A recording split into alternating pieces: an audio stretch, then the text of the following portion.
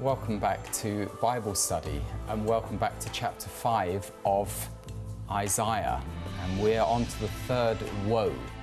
And as I see it, it's sort of ratcheting up the woes, and so they all have a connection with each other, but it seems to be getting more and more severe. So I think if it's okay, it's a very short reading, but Ian, if you read and then I'll pray. Verses 18 and 19 of Isaiah chapter 5. Woe to those who draw iniquity with cords of vanity, and sin as if with a cart rope, that say, let him make speed and hasten his work, that we may see it. And let the counsel of the Holy One of Israel draw near and come, that we may know it. Thank you very much. Lord, we just want to commit this time to you. We ask that we would speak the truth plainly, that we would appeal to the conscience of all the listeners here to this programme, and that you'll also speak to us. And so we ask your blessing on our Bible study tonight. Amen. Amen. So here we are. We're talking about a picture again, Alan. Mm-hmm. In my version, it says those who draw sin along with cords of deceit. Yeah. I think you just you had the term vanity. Vanity. In yours. Yeah, and alternative translations are emptiness or falsehood. Yeah. So it kind of gives a flavour of what the Hebrew word, actually means. But obviously, it's talking about people. Again, Isaiah is targeting different people groups. So the last woe related to people who got drunk and reveled and just listened to music and tried to just be, just have parties, just partying out of the emptiness and no consideration for God's work. This group are people who draw or drag iniquity. All right, how it's with cords of vanity or cords of falsehood, or and sin. So there's an activity, sinning. Okay, yeah. So sin is used in two different ways, or it can be used in more than one way. Sin can be a misdemeanor. I have committed a sin, and it's a noun. In this context, it's being used as a verb. They sin. All right. They sin is a verb, and it's an active verb, and it describes what they do. What are they doing? Yeah. They sin. So it's talking about people who embrace iniquity. And in the process, they sin. It's an activity they engage in. Yeah. They sin. So shall I just say, as I sort of read, my sort of lenses, as it were, when I read the scriptures is what's the really big picture. And so for me, that fits with the deceit, the falsehood in the Garden of Eden. You will be like God. Do this. Eat of the fruit of the tree of the knowledge of good and evil, and you will be like God. That is a deceit. That's a vanity. That is a falsehood. And they were drawn along. It's connected to this enticement and this seduction. Yeah. And the cart rope, I think, I don't. Yeah. There may be more than one interpretation, sure. All right? But there is a contrast between cord and rope. And it's a matter of size or strength. And it's talking about the degree or the strength or the amount of the sinning. Yeah. They sin as if with a cart rope, not as if with a cord or a string. They sin as if with a cart rope. So you mentioned ratcheting up. Yeah. So he's talking about very serious, overt sinning.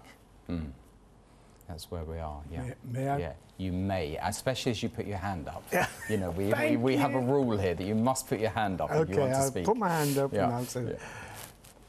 Verse 18 is suggesting those people who, basically, we've got people here who are sinning, right? Remember here, he's talking to God's people here. He's not talking to unbelievers, he's talking about people who are supposed to be God's people. And so they're sinning. They've got a cart, you could say they've got a cartload of sin, okay? But now, the verse 19 actually qualifies the sin. Yeah. It's actually, they're pretending that they're spiritual. And they're actually saying, let him make speed and hasten his work. In other words, God, come back soon and sort out this terrible world in which we live in. Blaming him for it. And let the counsel of the Holy One of Israel draw near and come, that we may know it. In other words, you've got these people who are actually hypocritically are actually sinning and yet pretending to be spiritual. Yeah. Yeah. And that's a woe. And that's the great deceit. So it's not just a matter, everyone sins. Yeah. You know, small, large, sort of intermediate.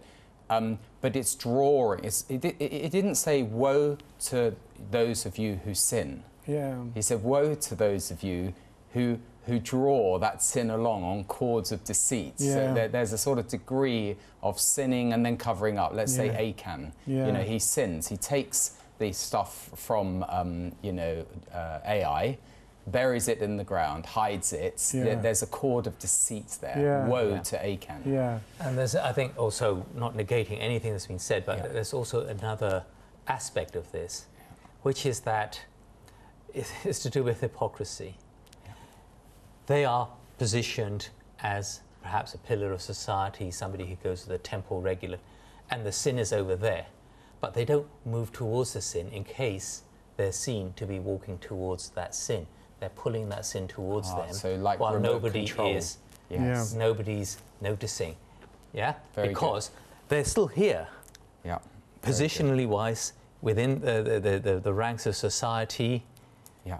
they're still honourable men. Yeah. But the sin is over there and they're just pulling it towards them. And another, from your verse 19, another element I see is defiance. So it is saying, it could be as you've interpreted it, but it could also be defiantly saying, let God hurry and let him hasten to his work so we can see it. In other words, God, prove yourself. Prove yourself. And it's defiance to him, testing him. It goes back to what we were saying about they have no knowledge. And I think in a previous Bible study we talked about the responsibility that parents have to impart knowledge. The knowledge of the Word of God I'm talking about. I'm not talking about, 2 + 2 is 4. Yeah. Impart knowledge to your children is a biblical principle. Yeah. Here, they're saying, okay, show me something that we may know it. I want to acquire this knowledge, not through learning, not through reading your word, not through hearing the word, but I want God himself to prove to me. Yeah, exactly. To show me a miracle, to show me a sign, to show... And it's a bit like, it's the sin of presumption. Very good. Let him, it doesn't matter what the box is, you can fill out your own X. Yeah. If you say, let God do X, that I may see it, look at the arrogance of that. Yeah, exactly. Yeah. Let the counsel of the Holy One of Israel do something, it doesn't matter what it is, that we may know it. How arrogant is that? Exactly. To put God on the spot. And actually put us on the higher spot. Absolutely. So we're actually passing judgment on God rather than him on us. Putting God to the test is the sin that Isaiah is talking about. And the actual things that he's accusing them of putting God to the test, let him make speed and hasten his work. In other words, God's too slow. Yeah. I'm too impatient to wait. Yeah. Exactly. How many of us have been guilty of impatience in the past? To my shame, I would have to say, yes, me. I'm recalling Stephen Fry. Yeah, I think it was last year, where he assumed the position of judge. And said, and it was, as it often is, the references to suffering. So why does God allow suffering in the world and all that? But his position was, how dare you? Because someone asked him, what would you say if you were face to face with God? And Stephen Fry said, how dare you allow this? How dare you create the world like this? And it's, I think, a similar line. Absolutely. And so the first one is, let God make speed and hasten. Yeah. We're fed up of waiting. We had enough of this. Yeah, yeah. And if I have to wait 1 minute more, it proves God doesn't exist. Yeah. And yet they don't know what they're saying, do they? They don't know what they're hastening. You know, what folly to be actually saying, God, bring your judgment forwards. That's effectively the end of it. It's amazing how you actually, when you discuss it, you see different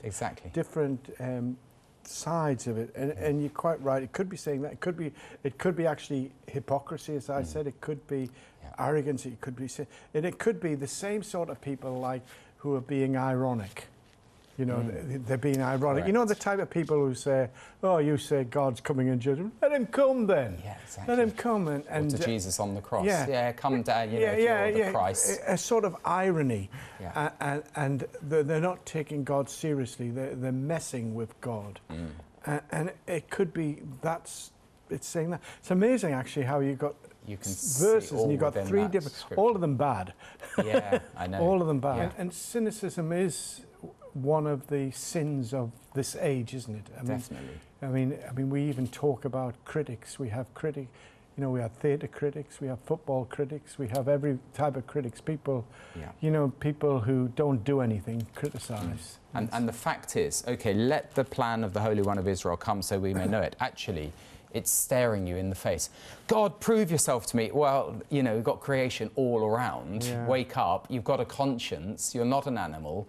But yet, in the blindness of arrogance, ignorant arrogance, they say, where's God? I don't see God. You know, there's no proof. I don't see any miracles. And yet, it's only because of the hardened heart that you don't see it. Absolutely. Yeah.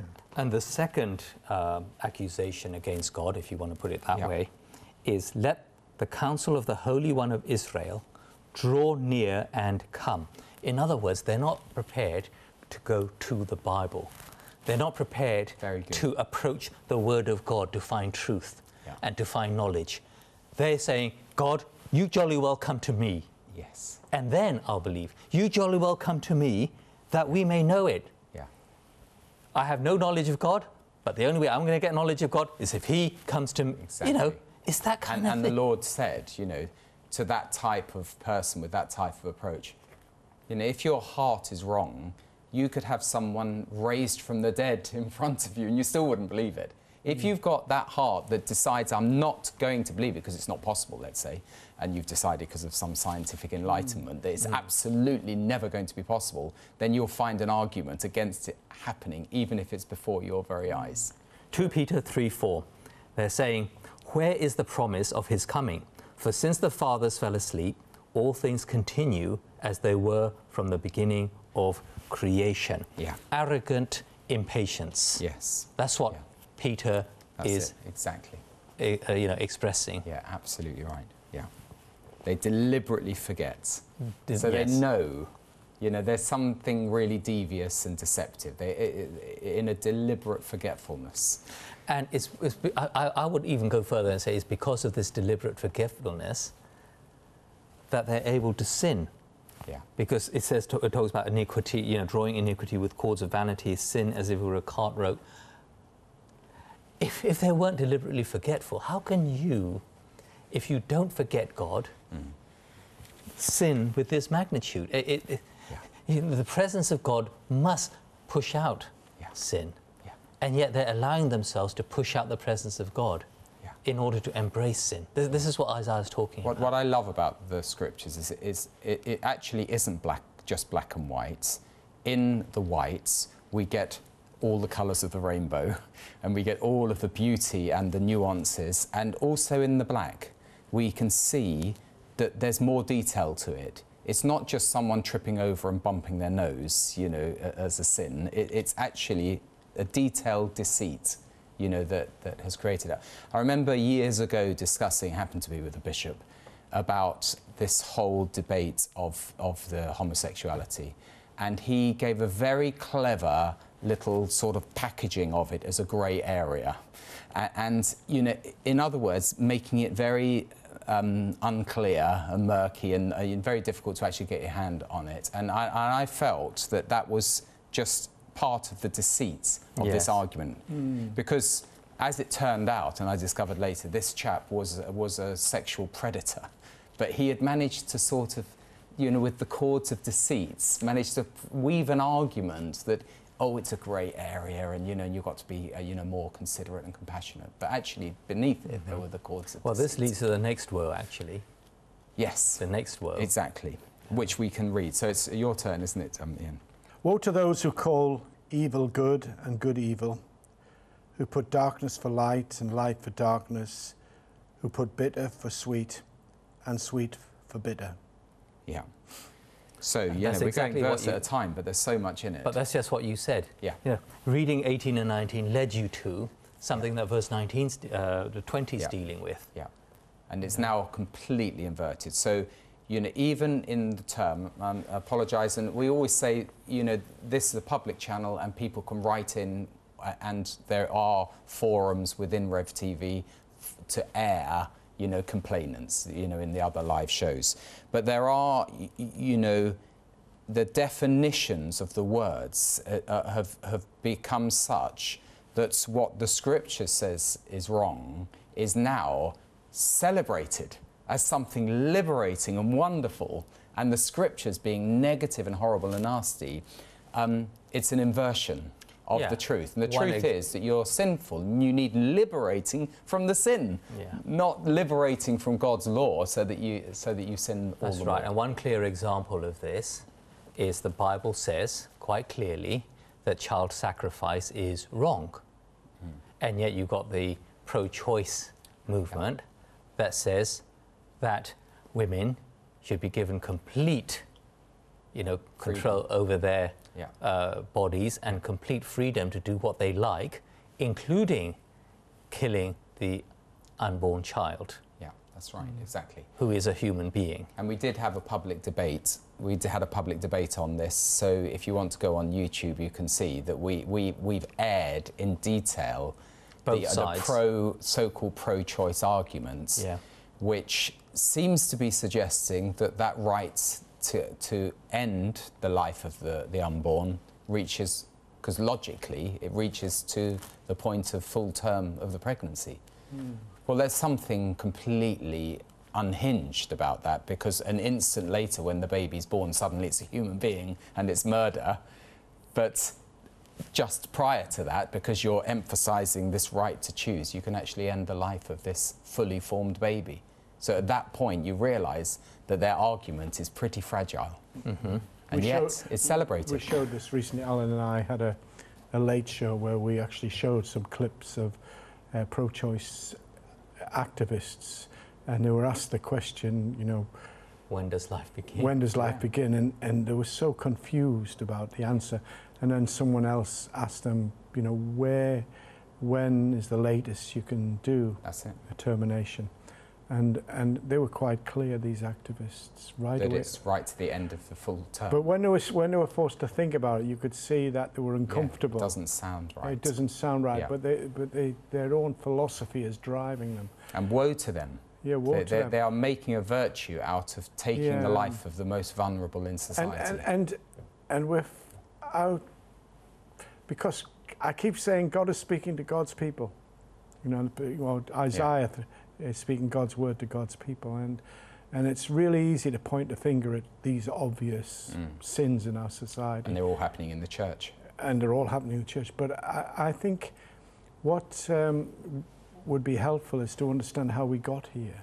And I think how we got here was actually through a clergyman called Joseph Fletcher.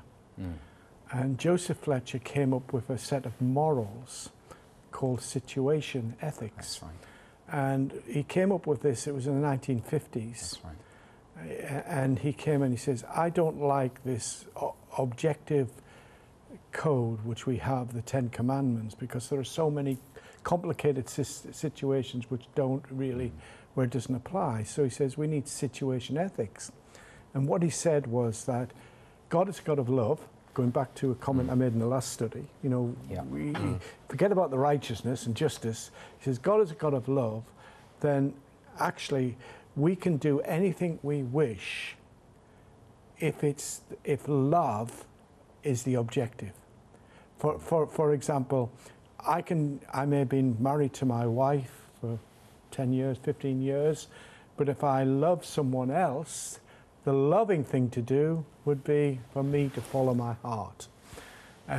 Or you know, it may be that I may steal, and they say, well, if I'm stealing to help my family and support my family, well, that's obviously the loving thing to do. Yeah, so they're making good wrong and wrong right. You end up with a distortion of right and wrong, and light and darkness. And what we're actually finding, what I find now is in my ministry is very, very slowly and surely this has worked its way into the church, so that there are no givens, there are no objective truth. It's all subjective. It's what you believe it to be. And this subjectivism is actually destroying the life of the church. As soon as you let it in. Absolutely. And again, the Bible, inspired word of God, you know, you would expect this, actually portrays that progression, Ian, that you start off with those who call evil good and good evil. The next step that you mentioned is who put darkness for light and light for darkness. Now, the thing about light and darkness is these are external to ourselves. It's an objective test of whether something's light or darkness, and yet they've inverted it. But the problem is, as soon as you've inverted an external objective truth and called darkness light and light darkness, you then begin to rely on subjective feelings. Yes. And the subjective feelings are who put bitter for sweet and sweet for bitter. Now that has become internal. It's inside your mouth now, and it's a subjective taste that has got inverted. So the whole thing, you start with calling good evil and evil good. Then you get blinded because you can't see the light and you think it's darkness. You see darkness, you think it's light. And you end up with a subjective approach to life that leads to death. It doesn't say that, but once you become subjective, then you can say, yes, but something may be sweet for you, but it's bitter for me, therefore there's no argument. And that's where we've got to. And you're deluding yourself. So it's these cords of deceit again. You know, before you know it, you may be thinking that you're achieving some inversion, but in the end it will self-destruct. I can almost... You'll destroy yourself. I can almost hear the people tapping their keyboards now. And actually, and what about Jesus when the law actually said that a woman taken in adultery should be stoned? The law was quite clear about this. And yet he said, let him without sin cast the first stones. Isn't that subjectivism? Well, I'll just tell you, in answer to that, this is absolutely crucial. And for me, it's central to today's debates on the subject I've mentioned. And it's this, that he said, let he who is without sin cast the first stone. In other words, he did not change. He did not say sin was not sin. He just addressed the issue of hypocrisy and said, let he who is without sin cast first stone, and then turned to the lady in compassion and said, go and sin no more. So that objective, external reality of sin was not changed at all. It was how the Lord dealt with the sinners, the hypocrites and the penitent lady, who obviously was caught in adultery. And by the way, he wrote in the sand. You can sort of guess what he wrote, but I would surmise that it was something to do with those accusers, because he convicted them, possibly by noting all those who had slept with the woman And this is the point about it. People are hiding with cords of deceit what they're actually doing and then accusing someone else to distract attention from their own failings. So that convicted them, and not one of them picked up a stone, but then he turned in compassion. But the crucial thing that all of these modernizers within the church have to recognize is the Lord never redefined sin. He never understated it. Equally, he didn't elevate one sin over another. And this is what we're being accused of. Some are saying that we say that one category of sin is particularly worse than the other. We're not. But others are saying that category of sin is less than being sinful, whereas the Bible's very clear. Sin is sin. Don't invert it and say that it isn't. And of course, great answer. Yeah. What I would actually say is that we've come to a point further where we actually don't talk about sin now. We talk about mistakes and errors of judgment. Yeah. And really, it is, and people get upset when we talk about sin. And it doesn't matter that we say all have sinned, including myself and you, that we've all, not Alan, by the way, not Alan. Funny guy. but all have sinned, and it's not about making mistakes. It's not about errors of judgment. It's about doing wrong. It's fundamental. It's light and darkness. You can't mix. But what you're saying is very helpful. In that, what you're saying is that Jesus was condemning the hypocrisy, but he was not changing the sin. He was causing sin. Because otherwise we're in a complete moral quagmire where there is no possibility, situation ethics or with any other philosophical model. If you don't have a reference point of what is right and wrong, it's a movable feast every time someone sins. And that's what we found. So what we found is we started with abortion, and they said, oh, it'll be fine, and they came up to produce. I was around in 1967. I was quite young, but I can remember the debate. And there was a documentary called Kathy Came Come Home. That's right. And in that documentary, what it showed is someone who was living in, having, in other words, an abortion. The backstreet abortionist. Yeah, a backstreet abortionist, and they pushed the backstreet abortionists and all sorts of things like that. So then people said, well, yes, this seems sensible now. So we passed that law, and we had very strict guidelines. Now what we find within a very short period of time, basically the criteria which is often used is where the woman, the health of the mother is threatened. Yeah. And that is a subjective decision, really. It's become a... that's a fair discussion, but not where it's headed to now. No, you've got this gender selection and all the rest of it. That's exactly what I'm saying is that you get there and you move it, because you've moved away from the objective laws of God, right? And you move there. So you're there now, and you move it a bit further. Yeah. And we'll end up having eventually full-term abortions. So the pretext, the cords of deceit was, oh, we must stop the backstreet abortions, which, are terrible, but a fraction of what we have opened up. And it's still used as a justification, and yet it's probably one in, I don't know, a million. Well, I mean, there's an old legal adage which he'll know. It says hard cases make bad laws. That's right. And most of the laws which have been passed in this country in the last 50 years have been based upon a tiny minority of hard cases. And I think, actually, if Christians were given the opportunity now and said, OK, we'll agree to the hard cases, but no further, I think there would be that. But what has happened is that you go, and it's exactly the same with Which is where I may upset people on this. This is where I am. I think that there's got to be exceptional cases. Absolutely. If the life of the mother is threatened, then you're making the sort of balance of Solomon's decision. You're using wisdom to decide. Yes, I know, but the pro-choice people aren't content to draw the line where their arguments lead them. So, if their argument says the life of the mother, fine. Even if, we say, yeah, fine, let's concede. Then they'll say, oh, what about rape? So we say, yeah, we'll concede. And they won't stop. That's the point. Because they're even if we say, right, let's draw the line here with rape. Let's draw wherever we draw the line, it's not enough. Yeah. It should be on demand. That's what they're aiming for, and that's where they're going, and that's where.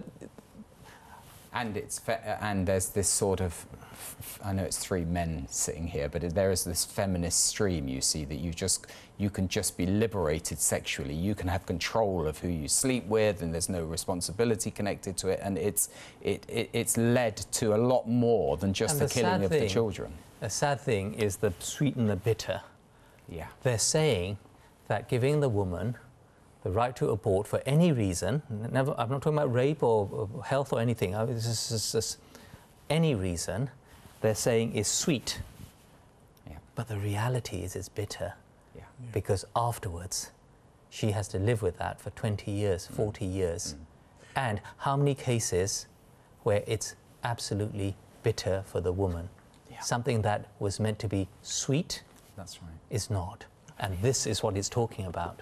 I mean, we're seeing the same process in euthanasia, moving along, but bringing it down to the most vulnerable. Most vulnerable. But we actually also see it in, for example, people fiddling their expenses. At work they'll say, well, they can afford it, and I work really hard, so I'll fiddle my expenses. You justify it all the time. Yeah. And once you take objectivity out of your moral code, it's politics. It opens up all sorts of issues, and pretty soon you find yourself calling right. I've even had, believe it or not, I've had a woman come to me justifying leaving a husband, leaving a family, and going to another man because I love him and I don't love him anymore. And that's where we got. And do you know what? Yeah. They went along with a couple to the church down the road, and they went as a family. And the church said, oh, isn't it wonderful? What a lovely little family. And they don't know the mess they've left behind there. Yeah. And that's the mess we're getting in as a church with all this subjective morality. That's it. And also using sort of political arguments. So we're not talking about global politics, party politics in Westminster. We're talking about creating a little political argument that tweaks what God has said. Yes. And before you know it, it starts that you just tweaked it, to another angle, but it eventually becomes inverted, which is where we've got it here. The classic example is Joseph and Potiphar's wife. I mean, Joseph could have calculated and made a political argument that it's going to be, I am going to be able to fulfill God's plan if I use the sleeping with Potiphar's wife to get influence with Potiphar, to get influence with Pharaoh, and the end justifies the means, surely. That's why the Lord's put me in this position. But he says, no, how could I do such a sin against God? And that's basically it. There is no wiggle room to negotiate or politicise the act. You either take a political view or you take a spiritual view of obedience. Yeah. No, I was just going to say that, we've talked a lot about sin, but the point is we shouldn't apologise because the word sin is in the Bible. Yes. And therefore, whatever's in the Bible, I'm very happy to speak out about it. Yeah. This is a Bible study. Yeah. As Paul said, is in the context of communion, I'm passing on to you what I've received. Yes. So all we're doing is seeking to be faithful with what is in here and not pretending. And we, of course, when Christians do this, they will be labelled as being bigots, fanatics, homophobes, Islamophobes. But go back to the Lord and his compassion, speaking the truth in love. People can call us what they want, but we just got to seek to be faithful and get on with it. That's exactly it. That's exactly it. If we want to be popular, don't be a Christian. At least not in these days. But don't give them any cause, as it were, other than what's in here. Because often, because of our personalities, and there are bigoted Christians, there are judgmental Christians, there are Christians who misbehave. We don't want that to be the reason for folks to reject God's word. And it has to be said, there's probably more hypocrisy in the church than there is outside the church. So that's another reason. Okay, so verse 21. Should we do verse 21? 22. No, we take it on its own because that can stand on its own, can't we? Okay. Shall I read it? Woe to those who are wise in their own eyes and prudent in their own sight. Yeah. Where do we go with that? Because it's so clear, isn't it? There's the woe. It is so clear. But this takes us way back into Genesis. Isn't that? I mean, you're saying that everything is ratcheting up. It's getting worse and worse and worse. Each woe is getting worse and worse. Yeah. So why is this worse than the previous one? Yeah. Well, the previous one is being subjective. Yeah. Okay? Yeah. But this one goes back to the heart of what Genesis is talking about when Satan said, eat of the fruit of the knowledge of good and evil. Very good. That's the point. Yeah. God didn't say eat of the knowledge, eat of the fruit of the knowledge of good and evil. Satan said it. Yeah. Now, if Satan says something, okay, there has got to be something behind it. There has to be a cord of deceit. An ulterior motive. Yeah. And Satan's ulterior motive, he actually said it. Because you will be like God. Yeah. You'll be wise. You will be wise and you will be like. Yeah. And this is the thing that Isaiah is talking about. Woe to those who are wise in their own eyes. In appearance to themselves. Yeah. And prudent in their own sight. Yeah. And this is swallowing, all right? The lie, what Satan has fed to mankind. And you're either going to operate in the realm of what Satan has fed to you, or you're going to operate in the realm of what Moses gave them. Yeah. Now, we're talking about Old Testament times here. We can apply it to the New Testament, fine. But for the purposes of Isaiah talking to Judah, the children of Israel in Judah, and he's giving them a stark choice. Yeah. Either go with the law of Moses or go with the gift of Satan. That's right. And there is a difference between being wise and being wise in your own eyes. Oh, yes, yes. And so you think, and this is Babel, this is the whole story of the aggrandizement of man, that he's wise in his own eyes. He's got knowledge, but he doesn't actually have wisdom. He's had access to the tree of the knowledge of good and evil, but he hasn't exercised wisdom to choose between good and evil. He's just got the knowledge of it. So wisdom is actually making the right choice. Yeah. It's not just having the knowledge. I think sometimes we confuse the issue a little bit by talking about the fall. Yeah. Now let me explain what I mean. The sin of Adam was not the fall. The sin of Adam was wanting to rise, wanting to be better. Yeah. To become as God. But in so doing, he fell. He fell from where God wanted to be. But the reason I'm saying that is not to make a pedantic point and one of these preachers' clever points, but actually one of the lots of Christians can resist temptation. They can resist falling into adultery, resist pornography, resist thieving, and all sorts of things like that. And what happens so often is ambition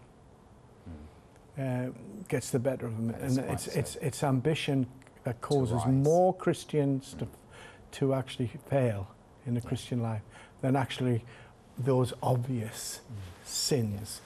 And it's really to do with being wise and arrogant and proud in our own eyes. That we're better than we. It's a good point about the rising, because that, in Isaiah 14, it was very much, I will be like the Most High. I will ascend to the Holy Mount. Yes. It's trying to usurp God's position. That's Satan doing it in the ultimate, but he's trying to basically get everyone to do it in their own eyes. Yeah. Well, let's. I'd like to read out what God said. Right now, Satan said quite a few things, and it's in the Bible. Yeah. So we need to understand it. Yes. So Satan spoke to Jesus, so we need to understand the words that Satan used. Yeah. Satan spoke to Adam and Eve, so we need to understand the words that he used. Yeah. But for the purposes of this, discussion, I'd like to read out the words that God used. Good. So this is in Genesis chapter 3, verse 22. Then the Lord God said, "Behold, the man has become like one of us to know good and evil." And this is what Isaiah is talking about, because they're wise in their own eyes. They're using this very thing. Yeah. And this is what caused God to say, leave the tree of life. He says, "And now, lest he put out his hand and take also of the tree of life, and eat and live forever, therefore the Lord God sent him out of the Garden of Eden to till the ground from which he was taken." It was a preventative measure, right? And therefore it is not, in God's eyes, it's not compatible with a man who is wise in his own eyes to live forever. He doesn't want that. Exactly. He is God, and he's not going to stand for a situation in which a man is wise in his own eyes and he has eternal life. That's not going to happen. It would be a disaster. Absolute disaster. It would be a disaster for the individual concerned and for everyone else. That's right. Yeah. That's right. Because it is the pride, the arrogance. You know, if God opposes the proud, gives grace to the humble. Which is why I think we do need to draw attention to how serious this is. It's just one verse, all right, a couple of lines. Yeah. Woe to those who are wise in their own eyes and prudent in their own sight. And then he goes on to a different woe. He doesn't even talk about there are other woes that he talks about the consequences and what's going to happen and this and that. Yeah.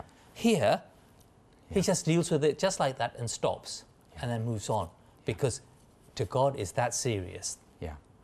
Yeah, to be autonomous of God, to be independent of God, that is the great fall. I'm trying to... we use that phrase, wise in our own eyes, and we all know, we all think we know, understand what it means, but what does it mean? Well, we just need to be looking to God for our wisdom, and then we're not wise in our own eyes. So looking beyond ourselves. Right, okay. It means that we look beyond our own experience, and that goes back to the previous verse, causing good, bad, and bad, good, and evil, good. Go beyond subjectivity. Go beyond subjectivity. Look beyond ourselves and look outside ourselves. As it says in Proverbs, the fear of the Lord is the beginning of wisdom. That's right. So, how do we become wise? That's the thing, the fear of the Lord. So it needs to be anchored, you see, because in a previous discussion you asked about how do we acquire knowledge, how do we acquire wisdom, and I think we covered the fact that they're two different things. Now, when it comes to knowledge, God's expectation is that we will go and acquire that knowledge. That's okay. He expects that our parents would impart it to us. That's okay. We would read the scriptures and obtain knowledge. That's okay. We can grab hold of knowledge. It's essential for life. But when it comes to wisdom, he is insistent it comes from him, because then he says the fear of the Lord is the beginning of wisdom. And Proverbs, it just talks about how wisdom originates from God. And if it's in our own eyes, if it comes from somewhere other than God, then it is totally incompatible with eternal life. It will create an opposite effect. If you read Proverbs, you know, if you just read it, and I would suggest the viewers actually read it as a book, and just when it talks about wisdom, it almost talks about wisdom in it as a person. Yes, that's right.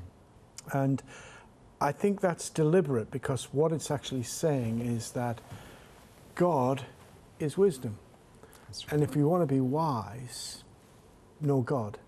And that person is outside of us. Absolutely. It doesn't come from an internal thing. So how do we make wise decisions in life, you know? And I've seen so many unwise decisions in life. Took a few unwise decisions myself, truth is known. But how do we take... It's to do with being rooted in God.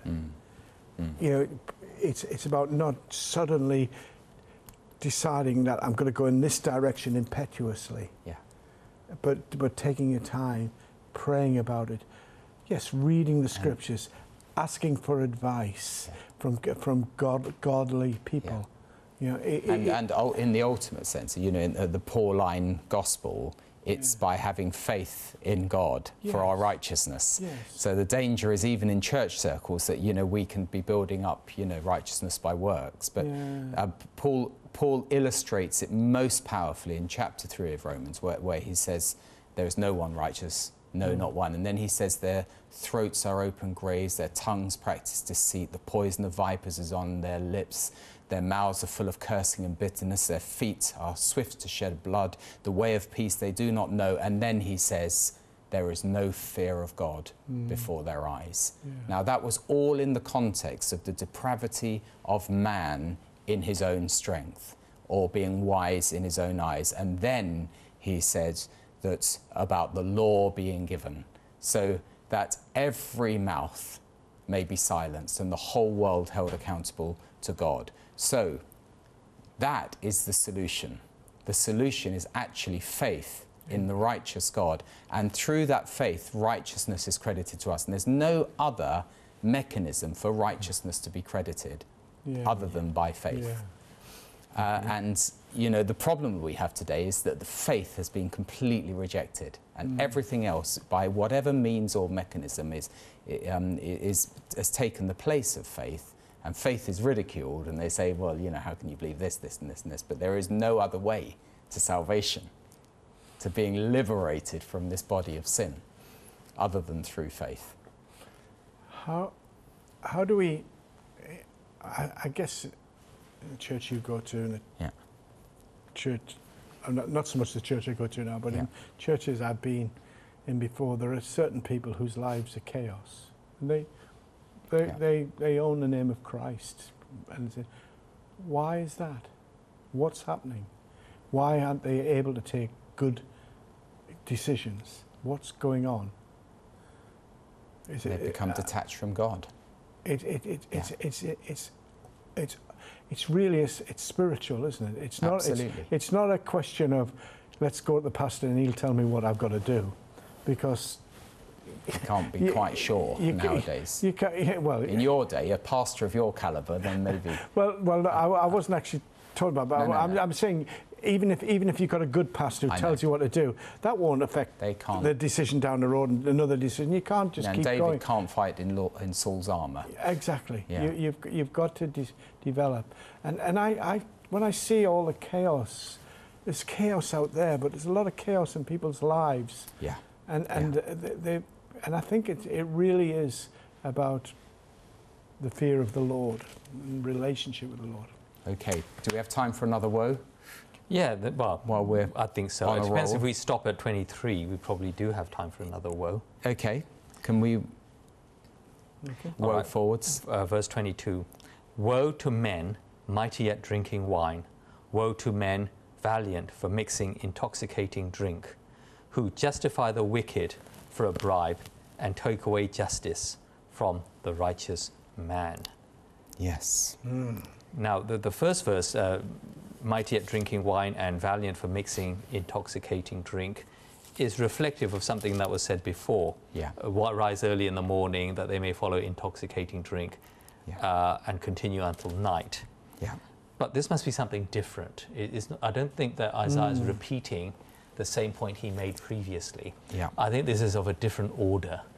Okay? Because I say that because it's talking about who justify the wicked for a bribe. Yes. Why is this the last and therefore the most serious woe? Why is this worse than anything else? Shall I answer? Just one little insight, and it's there at the end of chapter 1 of Romans, where it says that even though they know that these things lead to death, they not only continue to do it, but they approve, they seduce, they encourage, they bribe others to practice it. So these are heroes at drinking wine. These are champions. These are leaders of the evil, horde against God. Whereas others are sort of followers. They're rising early. They're chasing after something. And of course, they are to be pitied greatly. But those who are leading others into evil are to be condemned. And that's right. And the other thing is that, so, you know, for example, if we go back to the previous woe, there are those who are wise in their own eyes, but it only affects their own lives. You can be imprudent. You can live a chaotic life. You know, you could drive your car into a tree. It affects you and your car, okay? You could be that stupid. Yeah. Here, it's talking about those who justify the wicked for a bribe. It's talking about those in positions of authority, either a judge, because Jesus talked about the unjust judge, okay, or an official, police, anything of that nature, where I would say media. they're taking a bribe, and so they justify the wicked. In other words, there's a court case and you're a judge, and one is guilty and one is innocent, but the guilty one has given you a bribe. You pocket the bribe and you say the innocent one is the guilty one. Yeah. So the wicked, the guilty one, is let off. Yes. Who justify the wicked for a bribe. Now, the point here is authority comes from God, and they're abusing that authority. Yeah. And it's got to be worse than, all right, personal sin where you crash your car into a tree.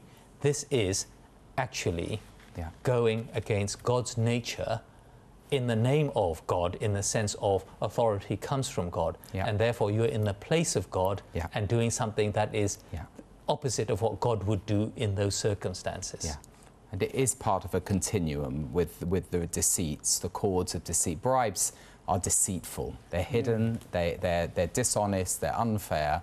It's all part of a continuum, but it is getting to an extreme where you're corrupting others. Yeah. Well, I mean, what we're seeing here is actually this whole verse 23. I think verse 22 is a little self-explanatory, but verse 23 is interesting. In what it is actually saying is that you actually rationalize, justify wickedness because you're benefiting from it. You're expecting to get a bribe.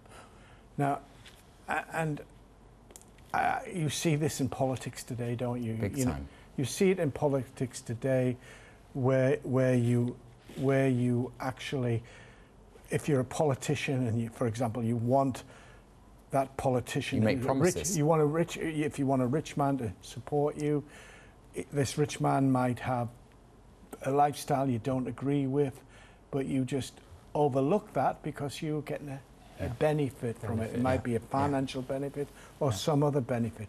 It may be in a church situation where you know that someone's lifestyle, you ought to say, no, this is wrong.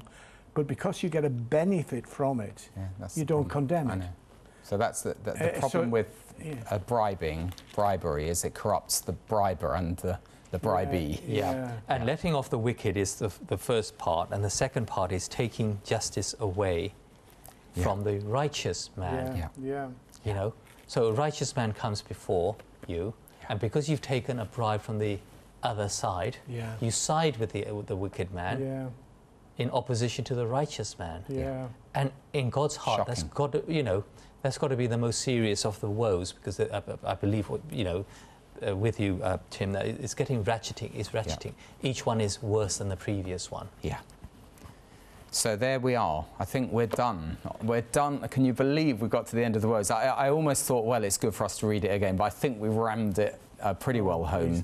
And we can end by just saying, as we always seek to do on the Bible study here, speak the truth in love. Speak the truth in love. Don't do this sort of piecemeal, mealy-mouthed, breaking down of the truth and diminishing it until it's repackaged and isn't the truth anymore.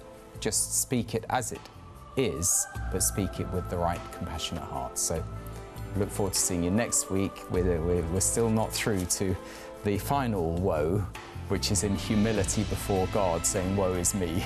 But we'll get to that, hopefully, in a few weeks' time. Thank you very much. Thanks, Ian and Alan.